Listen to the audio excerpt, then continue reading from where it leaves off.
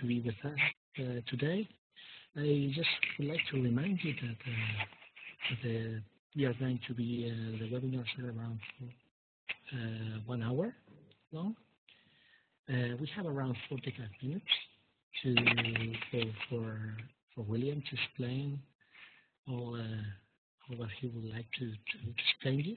And then we will have 15 minutes at the end where you can use the chat, or you can use the microphones to ask your questions.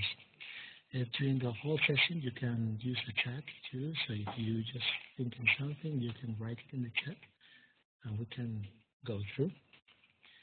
So let's see if William is around. Are you there? Yes. Good afternoon, Victor, and everyone. So can I take over the screen now? Yeah, sure. Okay. I just would like to remind you all that this session is being recorded, and we will put the session later on in the Scientix repository.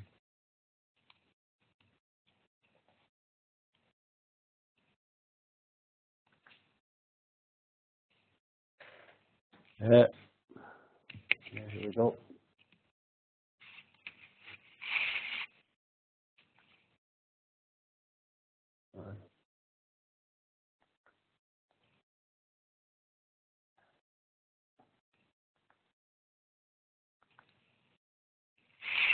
I think everyone can see my screen now.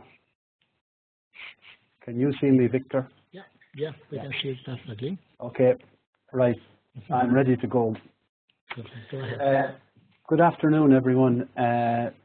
Basically, today I'm going to talk a little bit about inquiry and go through some of the online simulations which I think are useful in inquiry.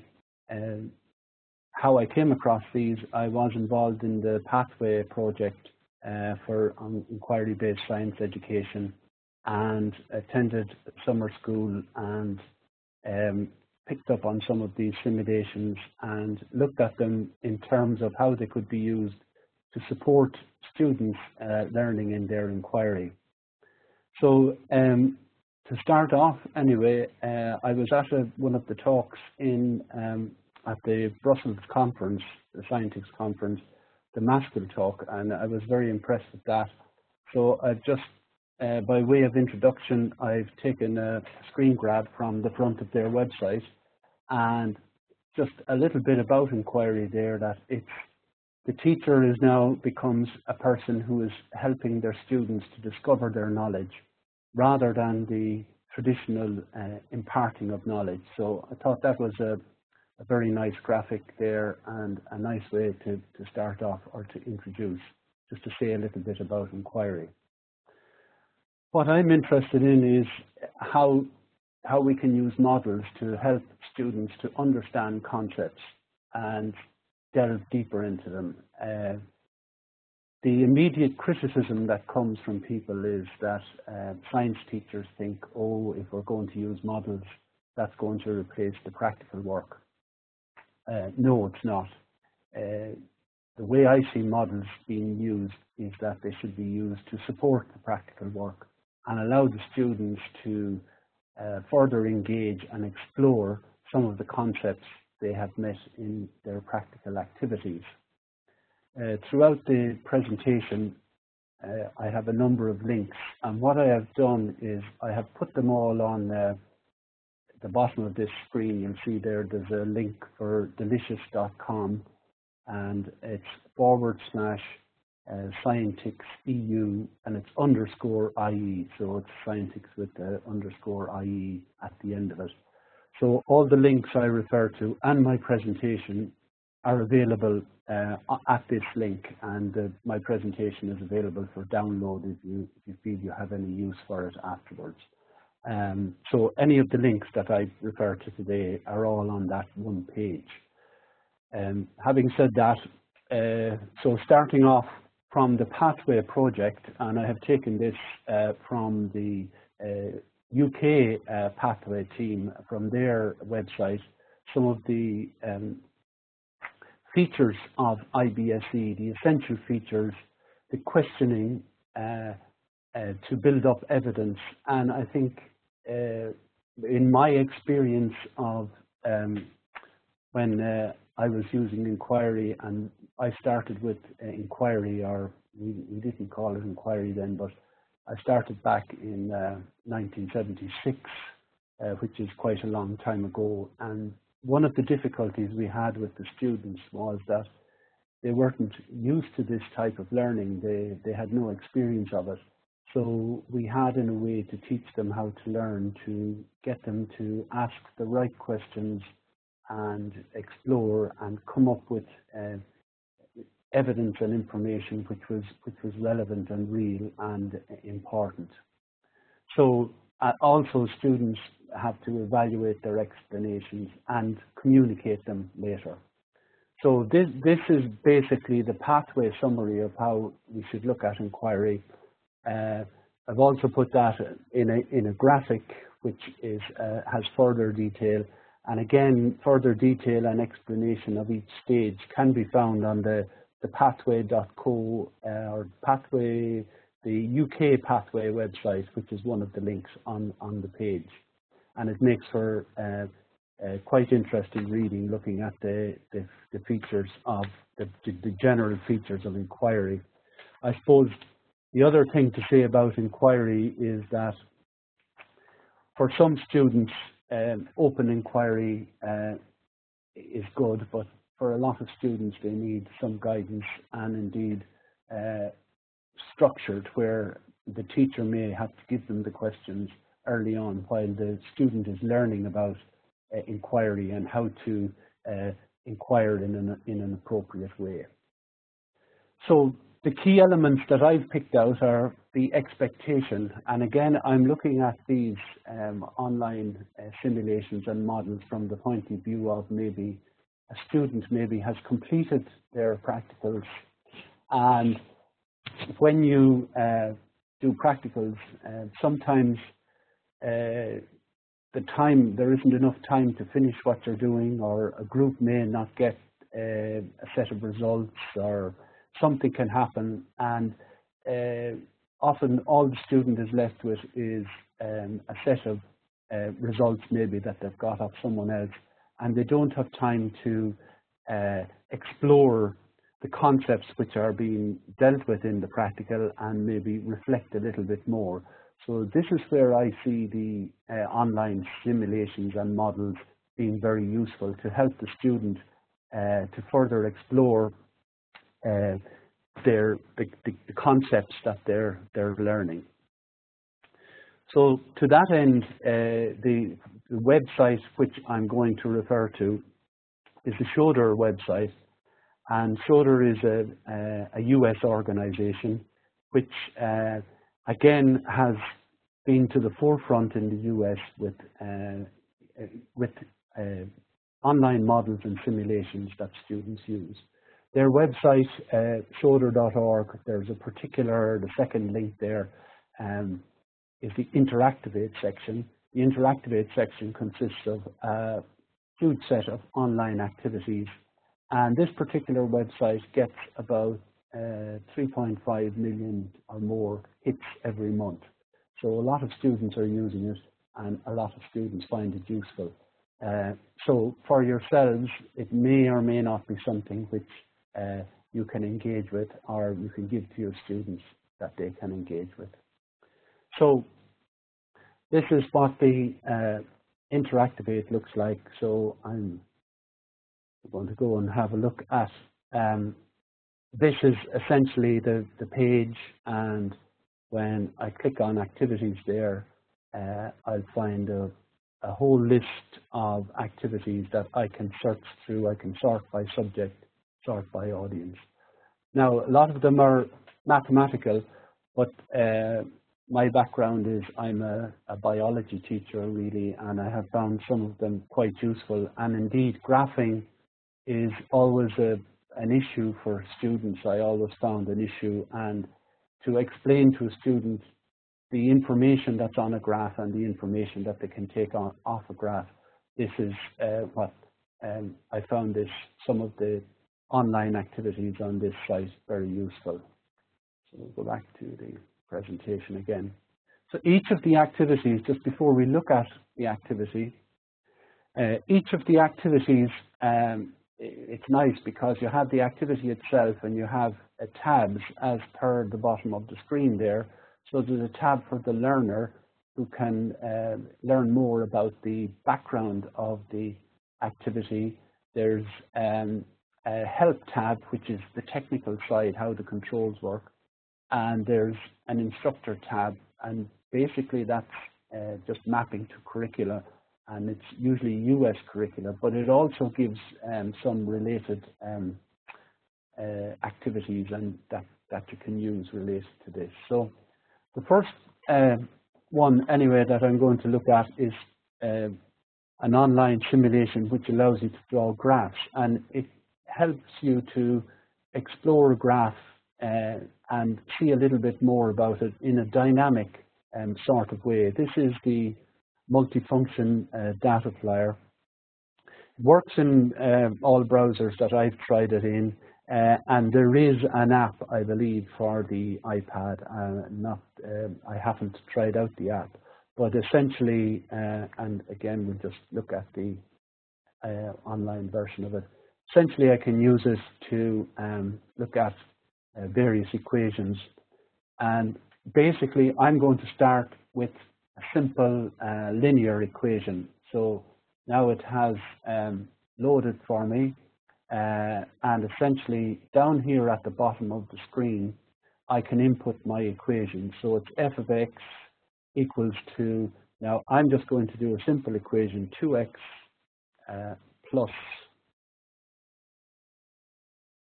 3. Now I type in the equation down here and I click on the button set the function. So it immediately draws a graph for me here of the function. Now a couple of things I can do that is interesting is I can manipulate the function in real time and see what happens. So for instance, if I see the constant 3 there is shown in green. So I have a green slider here. So just by moving the green slider up and down, I can show what happens to the graph when I change the value of the constant. Now, many years ago, I taught some maths, and my students weren't the high-flying students. They were struggling a bit with the maths, as I did myself. But a tool like this would be very useful to explain or to delve a little bit deeper and try and understand the nature of graphs and the information that's being portrayed on the graph. Now, if you notice that the constant in front of the x, the 2 there, the parameter there, is in purple. So I can change the value of that using the slider, and I can go up and I can bring it down and see what happens to the slope of the graph. So interestingly, this can allow me, this is a nice tool for investigating the slope of the graph and how the slope of the graph works. There's another slider here at the bottom of the graph here, and that will allow me to find the value of at any point on the line. So with that particular slope, and this is particularly useful for graphs, experimental results on that, as I move the slider up, I can see that as the value of x changes, so does the value of y with the coordinates there, because I have set the value there of 1x plus 0. So in fact, in essence, that equation there is an x equals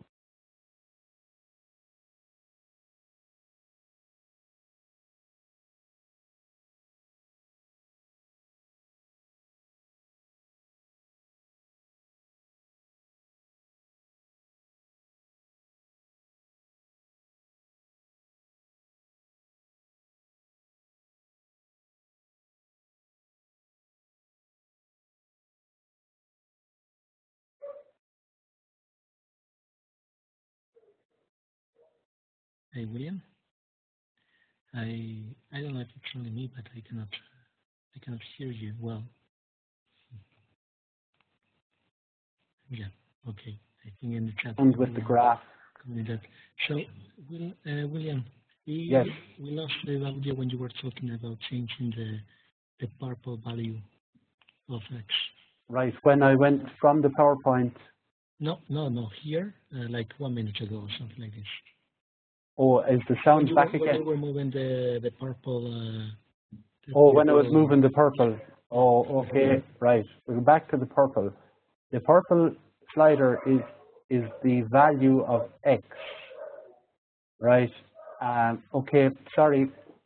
The purple slider is the value of X, and as I change the value of X, the slope of the line changes there.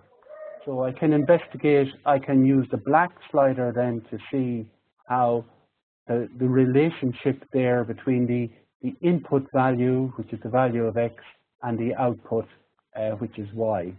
And whereas this is good for maths, it's also good for me as a biology teacher when I'm trying to get my students to understand slopes on graphs. So this is what has appealed to me. I can put in grids here if I want to. I can show the data there from the graph. So I can do various things. I can set a new function. I can also, if I want to, use quadratic equations as well. So I can put in a quadratic equation. I can do simultaneous equations. If I need to graph two equations, all I need to do is to put a semicolon between the two equations. So there's quite a lot of that I can do. It's quite a useful tool. You see here, I'll just go up to the tabs to demonstrate the background information that's there and the related resources. Again, you can, it's the level of complexity you can use this to is quite high, or you can use it just quite simple. The help there, it's always great to get a help there. So if there's something you need to do, like how do I enter functions, how do I change the scales, etc., manipulate multiple functions, all the data, all the help files are there beside it, beside the activity. So I can go through the tabs there. Best way to capture it now, there are printing instructions at the bottom here, but usually that suggests a print screen. So I think if you have Windows 7 or something like that, do a screen grab if you need to and put it into a Word file or whatever. This is the easy way to keep the data. Anyway, so that's the multifunction data flyer. I'm going to go back to the presentation now, so hopefully all is well. Right, so on we go. So these are some of the equations that you can use. There's a simultaneous equation there. And there's an example. You can see there how the quadratic equation is input. You use the caret key for if you want to put in x squared, which is just generally shift and number 6. And the other thing to do is if you're putting in just x squared, just one little quirk in it is you put in 1 in front of the x. So that allows you to change the value. If you just put in x squared, you'll find the purple slider will not be available. But that comes with use and practice. These are my biology graphs that I just put in there. So hopefully, having done some work on with the multifunction data flyer, my students now sometimes I find they look at me blankly when I talk about rates and carbon dioxide concentration and input and output. You nearly have to go back to X and Y to get them to understand what you're talking about. But hopefully with a bit of work on the data flyer, they will now understand my different graphs and they can can interrogate and evaluate slopes and how, you know, what causes a slope of a graph to change and what its actual meaning is. To this end, I was looking around for a simulator, and I found a nice one for photosynthesis. Very simple. It's hopefully, yeah, it's up here. So I can essentially, again, having done my photosynthesis experiment, this allows me to manipulate a number of variables. So I can change the light intensity with a slider here, up and down. The CO2 levels can be changed up and down. And I can change the, with my light bulb here, I can simulate photosynthesis in different wavelengths, with different wavelengths of light. I'll set it by 5, and I will just show you what happens. There, I'll press the start button, and it starts producing bubbles. I can hear the bubbles here, and maybe you can't, but I can adjust. So I can adjust one parameter, keeping the other CO2 level constant. Again, just press the start button. Good for revision and interrogating discussion about an experiment maybe that the class have done. You can see my results building up there. So I'll just do one more now, just to, and it's very simple.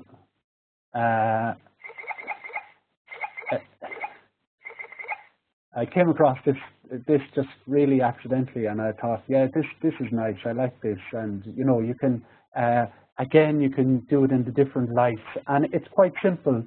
But the results are, you can get your results there, and again, you can just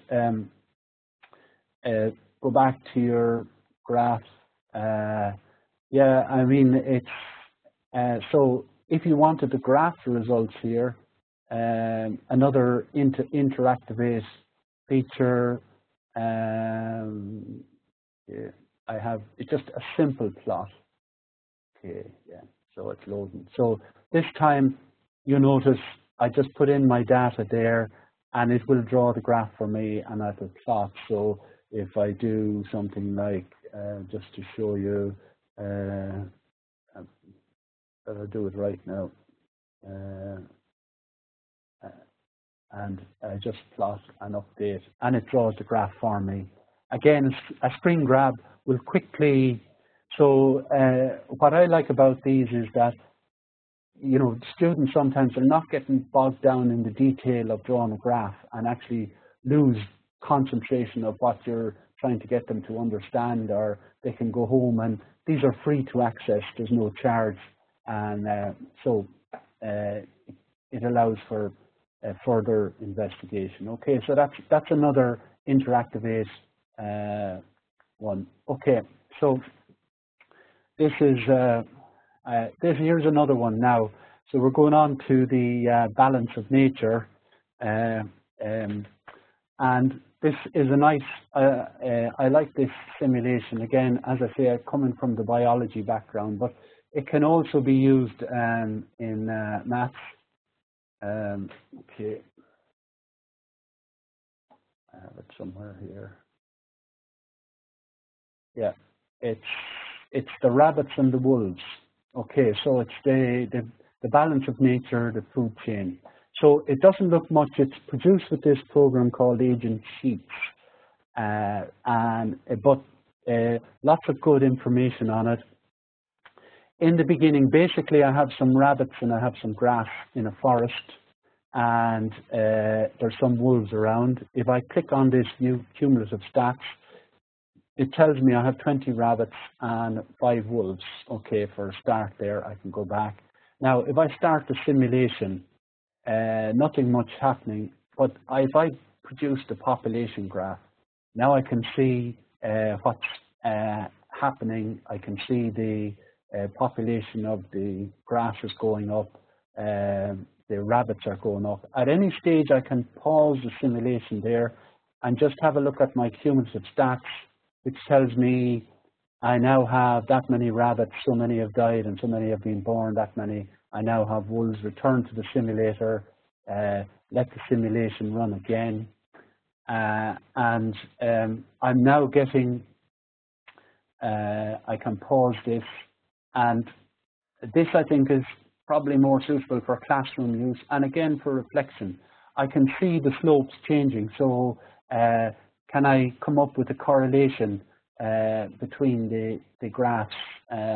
So I let my simulation run, and whereas as opposed to doing something like this statically, or as opposed to a student, you know, with self-directed learning.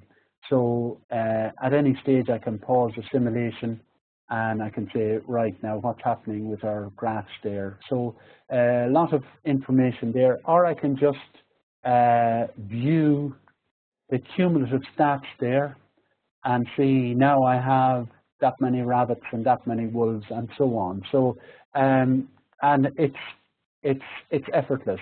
You know, trying to set this up on in a static or do a PowerPoint to explain this, you know, it's just going to take so much time. So when I'm finished, then I can reset the simulation. I can go in there and view and modify the parameters.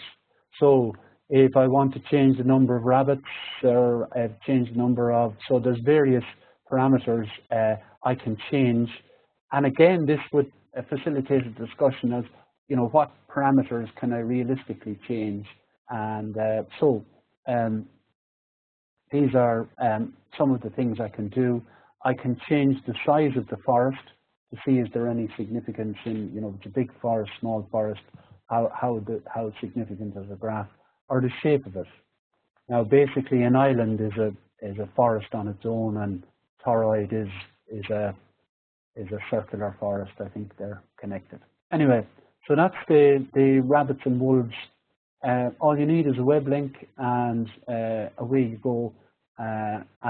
Or you know, if the student has a web link, again, that begs other questions. Do people have internet access? But it's something you can. It's easy enough to design questions or ask students to formulate questions based on what you want them to know and what information you need to get out of them. So it's as simple or as complex as we need to make it, that one. There are in Interactivate, there are games also like Connect 4, and it ranges from the very easy to the very complex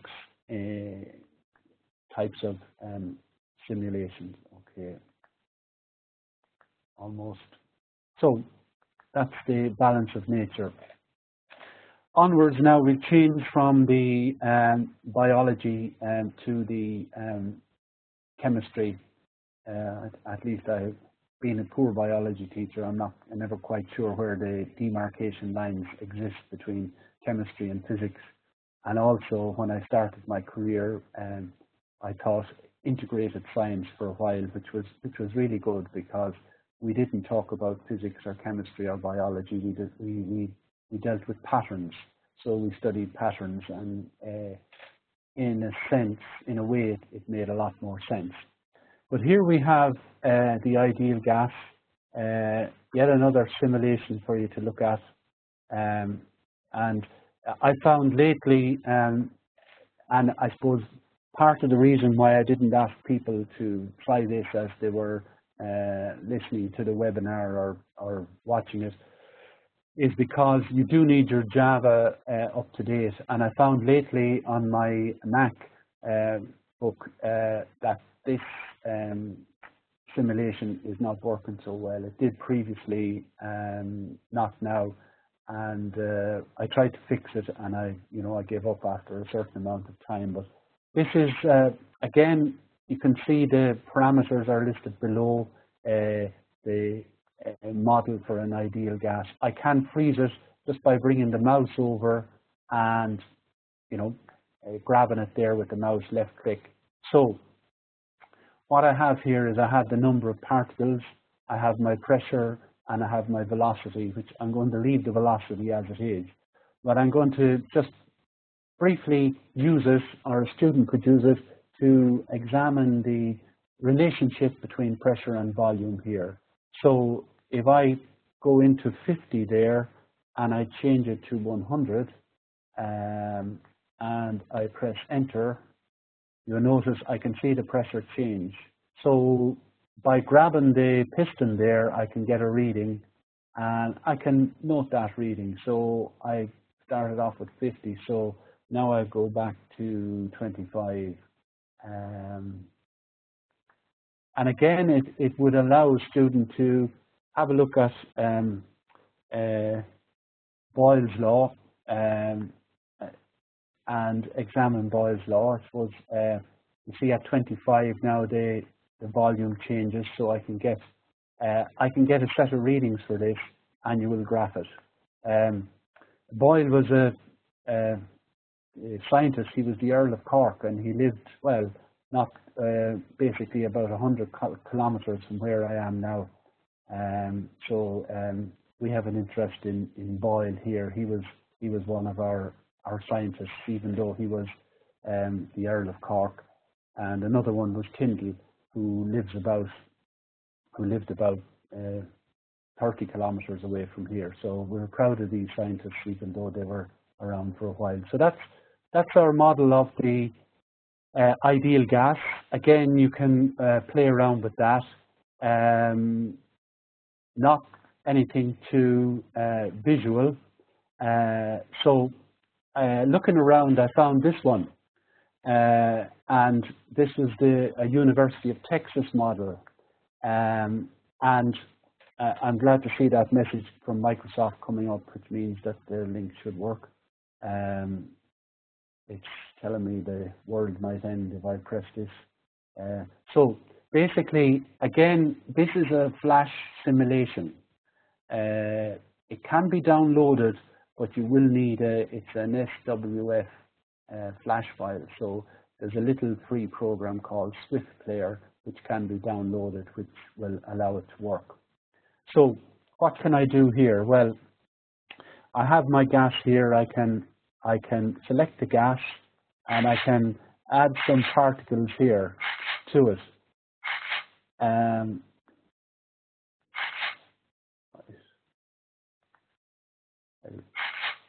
Right. So basically, I can use this to look at the relationship between temperature and volume, or the relationship between pressure and volume.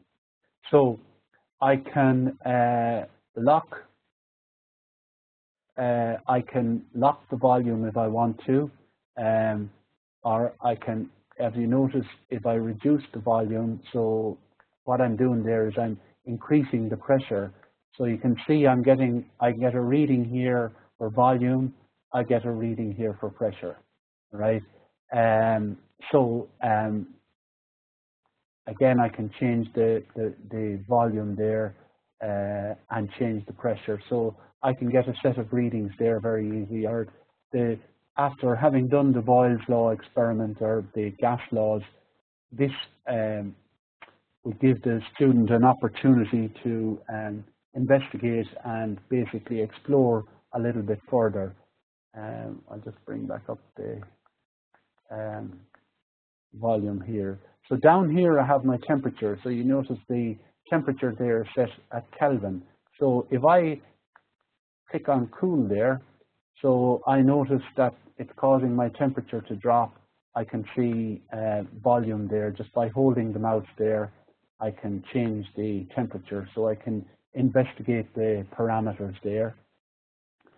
Likewise, heating up.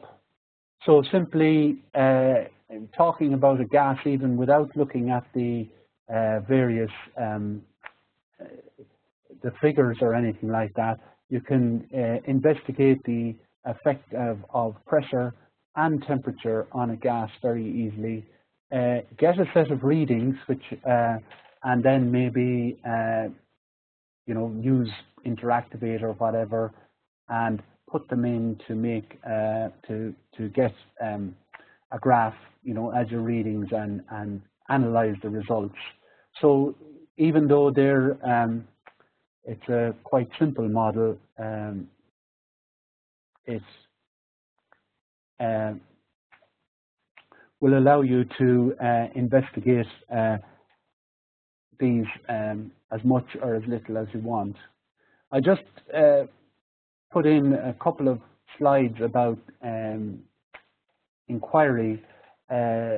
Sometimes when people start to explain inquiry and the academic explanations of inquiry, I think sometimes students and the student teachers can often end up more confused than they were in the beginning, and particularly if students come from the traditional, have been taught in the traditional way. I suppose most teachers will teach the way they have been taught themselves. So this was from Bryn Mawr College, which is in another US college, and I thought it was a nice graphic which outlines the difference between the inquiry-based and the traditional. And I think a couple of points that come up there, the student participation, the active. So if a student has a device, whatever that device is, whether it's a computer or tablet or whatever, at least they can actively engage with the concepts, the scientific concepts themselves. And the idea of these models is that they would produce results which are they're producing meaningful results. The visual ones show patterns. And I think it's probably very important for students to show patterns, because unless one of the issues with inquiry is that students have to learn how to use inquiry properly. Otherwise, if they don't know how to learn using an inquiry-based method, they can, get very frustrated, especially students, especially the students who are not at the top of the class, the ordinary students who are maybe struggling a bit with the content and struggling a bit with their motivation. All this inquiry seems a little bit like hard work. So that's where I think that the online tools, and indeed they don't even have to be online tools. Increasingly, there are some apps which are available, which can be useful for students, and where these help the student engagement overall. So and it also gives them the problem solving. So some of the references, just to give you some of the references, basically some of the websites that I have been looking at. Well, first of all, I suppose I'd mention the Pathway project, because I had a direct involvement with that from the Irish partners in DCU, Dublin City University, and we worked with the Schroeder organization in that, and we did produce some papers on this and how how online computer models could be useful to facilitate an inquiry based approach. And the Schroeder is that's where most of the interactive ACE simulations come from. Now, there are many other simulations. I know there are hundreds of them, and every time you look online, you find a few more. But I think what most people need is they need a set of them that they can go back and refer to and use, rather than all the time looking for the new material. Look for what's tried and tested. The Maskell project was the maths and science for every day. And they use the inquiry approach, and they have quite an impressive website, and that's one of the Scientix websites as well as Pathway there.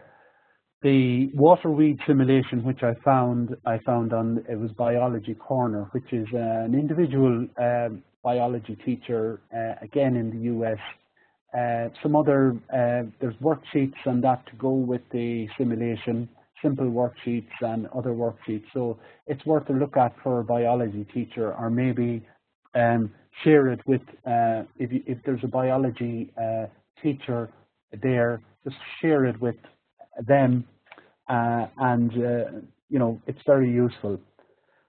Bryn Mawr College there, I was looking at, so, you know, to get a summary of inquiry. And again, this is what something I came across in my preparation for today, and I thought the screen grab there was just worth, you know, was certainly worth a look at. And the University of Texas, that had the simulation, the last ideal gas simulation. It also has a lot more chemical ones there, but again, it's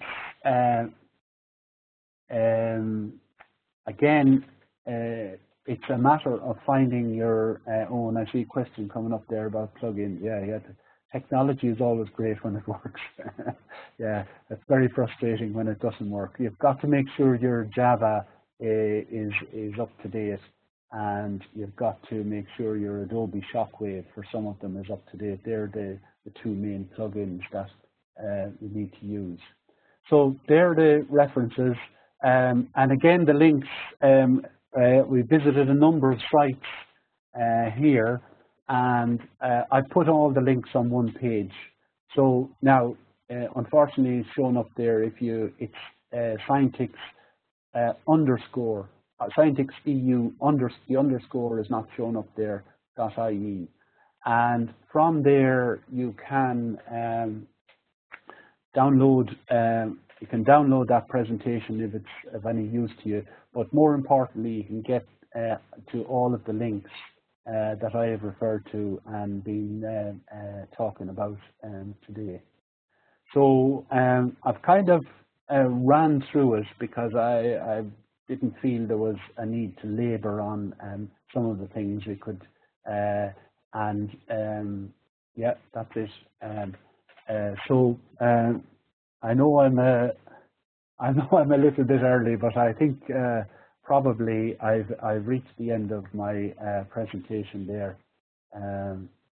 So and escape out of that. So I'm going to stop sharing my screen now. That makes sense. Okay, so. Well, thank you, and thank you very much, William, for your presentation. As we said, now is the turn for questions. So if anybody has any question for you, they can use the chat, or they can turn on their microphone. Yes. And just launch questions. There's a couple of questions on the chat. As what I will say just about the plugins, just to mention again about the plugins, that you need the Java, you need your Java up to date, and Adobe Shockwave is the plugin. Now, generally, you're prompted to download those. Now, what I will say is that if you're using, sometimes people now are using Android devices, and some of these are Flash based. So there is a browser, I know I have it on my phone, it's called FlashFox, and that's a browser which will allow you to run Flash simulations. I suppose Apple have gone away from Flash, and it's a pity really, because there's lots of good educational resources available in Flash, and the technical view of Flash seems to be that, oh, it's draining on resources and that. But I think us teachers, we don't really care. If the resource is good and it's useful for our students, we want to use it. You know, we don't just need to use the latest technology all the time. So anyway, someone asked me about the URL. So it's HTTPS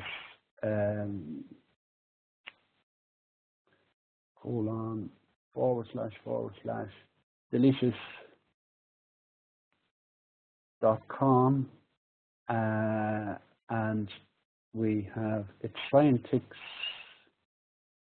EU _ IE. The IE is for Ireland, so that should get you the link. Someone mentioned there about scientists. Yes, the Earl of Cork was Robert Boyle was the Earl of Cork, and he produced Boyle's Law. And Tyndall, who was a famous mountaineer, and who also was the first scientist to describe why sunsets are red.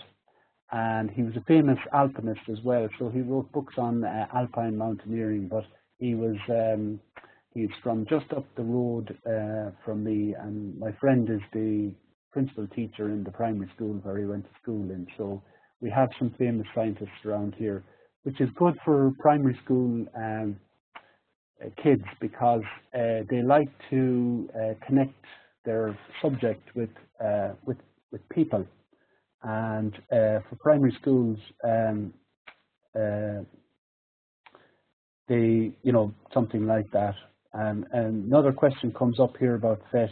Yes, I know about PhET, and I think PhET is very good because you can actually download everything from PhET onto your computer. So, if you're using an old computer, you can actually download everything that you need, and you don't need to, you don't need to be online to use PhET.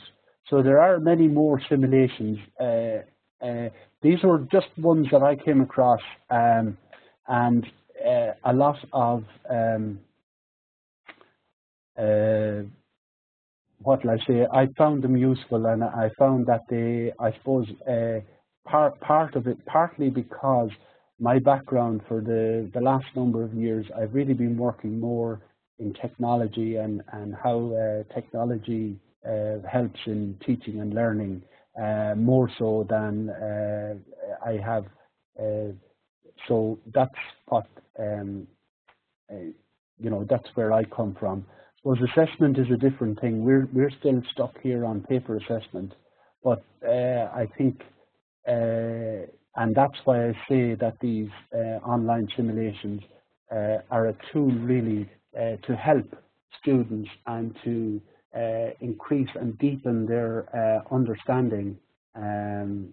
So that's really why I find them useful, and I find that they're, it can very quickly access something. There are many more, and I suppose the nice thing is that, if you use a VLE for your students, you can actually focus them on a particular simulation, maybe do a little bit of work on it, and maybe produce a few worksheets around the particular simulation that you have. And I think for some students, the worksheets would, some questions and answers before they start would certainly help them greatly, and help them to to engage with the content. So is there, I don't know, have we, there's a mention here of a free graph plotting software called Desmos. Now, I haven't used that. I don't know does anyone else use it, but essentially, if we have any more questions, I'm quite happy here. I'd talk away all night, but whether I make sense or not is another thing. I see Alan Turing has mentioned. Alan Turing was the man in Bletchley Park. I'd have to tell you about my late mother was worked in association with Bletchley Park. She was a radio operator there, taking down messages that were sent away. She never even knew where Bletchley Park, about Bletchley Park, until the 1990s. But yeah, no, I think hopefully people have yeah, something. I see FET is upgrading their apps there. We're getting messages through here. So yeah, I mean, it's I think very useful now with the technology arriving in the classroom, and again, more and more pupils having access to technology. Even on my own phone now, I downloaded from Android, and it was one of the resources I found on Scientix, and a little oscilloscope. So I have a free app on my phone now for an oscilloscope. So if I whistle, I get a nice wave pattern which I can freeze. It's a free app. Again, years ago, I know at school we couldn't afford an oscilloscope. We didn't have an oscilloscope, so it was a big deal when we got one. Now to think you can have one on your phone, they have a signal generator. It was one of the particular resources that I found on Scientix that you know, was very useful. Got some apps to download and to use, and they were free. So between the apps and the these online tools, I think you know, people can assemble certainly lots of very useful resources, and the challenge, I think, in the end of the day, is to you know, to kind of to keep the focus and find the good ones. And I suppose with as with technology, it changes all the time. So what's useful this year may not be so useful next year.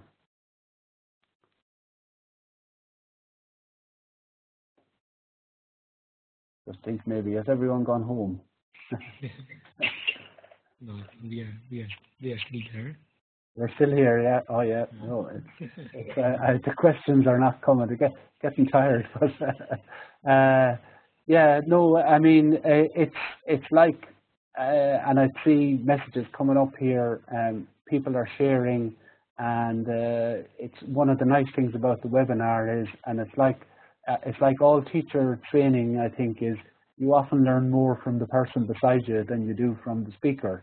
You know, it gets people's minds start thinking, and lots of people know things, and sometimes it doesn't dawn on them or strike them that you know, that they're worth sharing. So it's nice to see. I think the chat facility there is nice for people to share and you know, get ideas. Anyway. Okay. So. Yeah, thank you, William. I don't know if we have. Is that okay now? Or questions? I think yeah. They have done. Yeah. So I just would like to thank for all the presentations, for all the simulations you have shown us. Sure, yeah. Or all the attendees, all the teachers are going to use them maybe now in their classes. I think that's good. As you said, yeah. The good thing about the webinars is that you are teaching something, but you are receiving some. Yes, yeah. I mean, there's more. We're all learning. We're all, and I mean, that's the great thing too about our group is that there's such an amount of knowledge spread out, you know, and that we can share among ourselves, and even if you pick up one idea, I think, you know, it's good. Yeah. You know? Okay.